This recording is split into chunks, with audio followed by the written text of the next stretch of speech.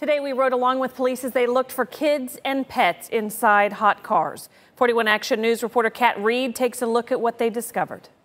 If you've been outside today, you know just how hot it is, and we spent the day scanning parking lots row after row, all the while looking to see if anyone left kids or pets in a hot car.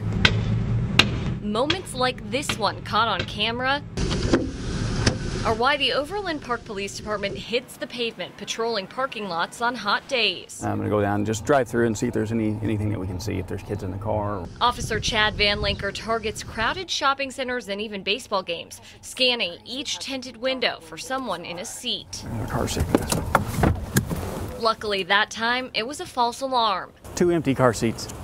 Good. Van Linker acts quickly because seconds matter when the heat index is 110. The inside of a car gets even hotter. Probably 130s to 140 is not, and that's within, as sunny as it is today, that could do that in just minutes. The police department tells us most calls are for pets left in cars. Kids are less common and usually unintentionally left in the back seat. We all have such busy lives. Like I said, everyone I've been on, they just forgot they had their child with them. In Kansas, if you're waiting on police to arrive and a child is in bad shape, you are legally allowed to break the window. If the kid's in distress, we definitely don't want to see the kid, it get worse. In Overland Park, Kat Reed, 41 Action News.